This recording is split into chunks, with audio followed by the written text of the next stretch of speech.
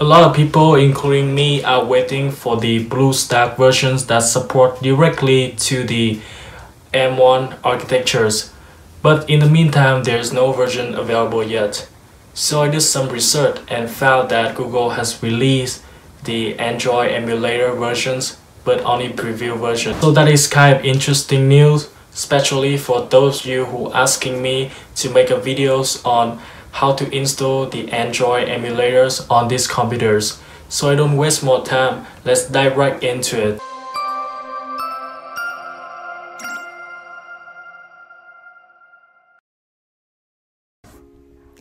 So first off, I will need you to follow the link in the description to download the latest versions of Android Studio Preview to your computers. And now, once you've done this, just double click to decompress the file and start to install. Just need to follow me step by step. Once you're done with that, just double click to the Android Studio Preview and open.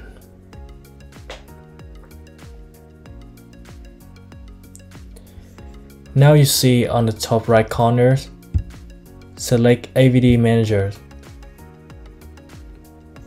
Because I already create one device over here, so it lists here. You can see your virtual device, so you can create many virtual device as you wish. And if you are new, you will need to click to create virtual device. And we have a different categories over here. We have a TV, phone, Wear OS, tablet, and automotive. So with TV, we have a Android TV with different resolution. Phone, we have more. Same with tablets and Wear OS. So I will try with the phone models. Let's see the Pixel 3. Click on next. Because this one I download already, so I don't need to download again. So if you are new, you will need to click to download and wait a little bit to complete. Once you finish, you can click next. And just a final step before you can launch your virtual device, you can edit the AV name, like your name for later use, and you can select the startup orientations. It can be portrait or landscape, and select finish to add it here. So now your virtual device have two different device. One is Pixel 3a and one is Pixel 3. So under action, you can see the play button. Just click on that to launch the device.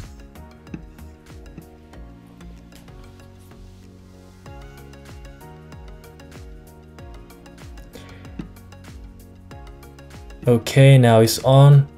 So you can see it is like a normal Android screen. And let's see what we have here. On the right side, we got some navigate button, and we got more over here, and you can drag from the top. Oof. Yes, you can drag from the top. You can drag from the top for the notification board with few settings over here. And as usual, from the bottom, you can have the menu applications.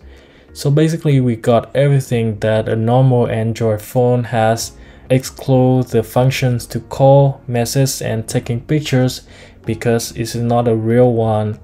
So you can get a SIM card or a camera.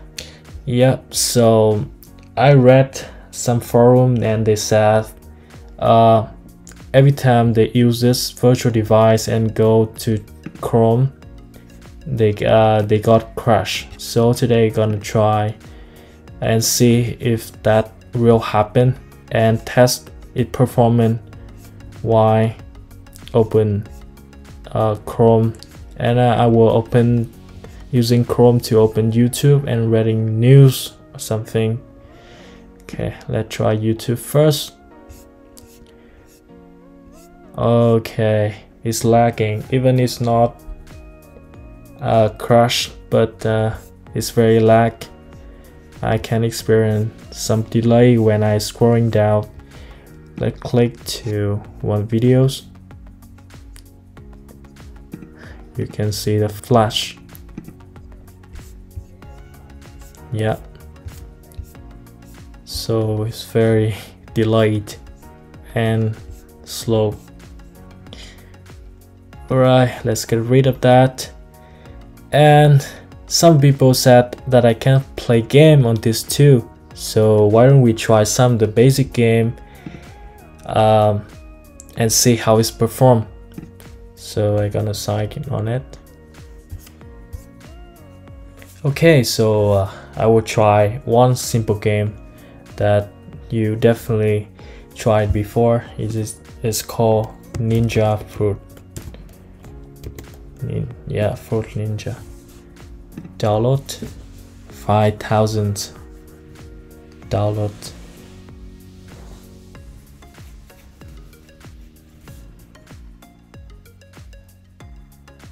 Okay, open it. Okay, respond pretty quick. And you can drag to have bigger screen. Who doesn't like bigger screen, huh?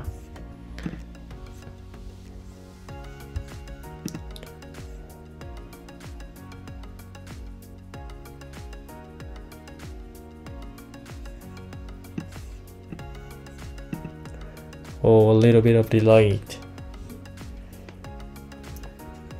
I don't think this game is require much graphic quality, so it's not really good idea if you use this for playing game.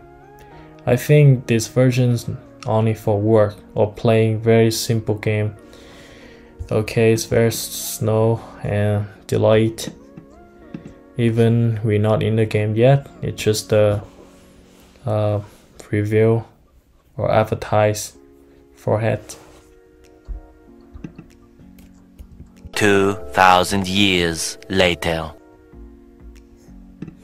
It's crashed.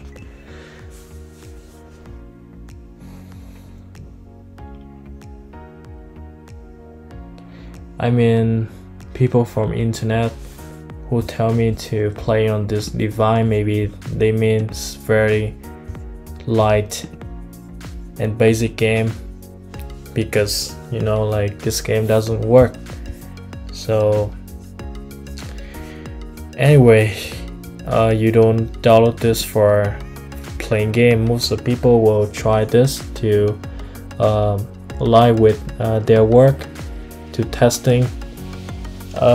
So it's a preview versions. It is not perfect yet, but at least you got something to work on it, and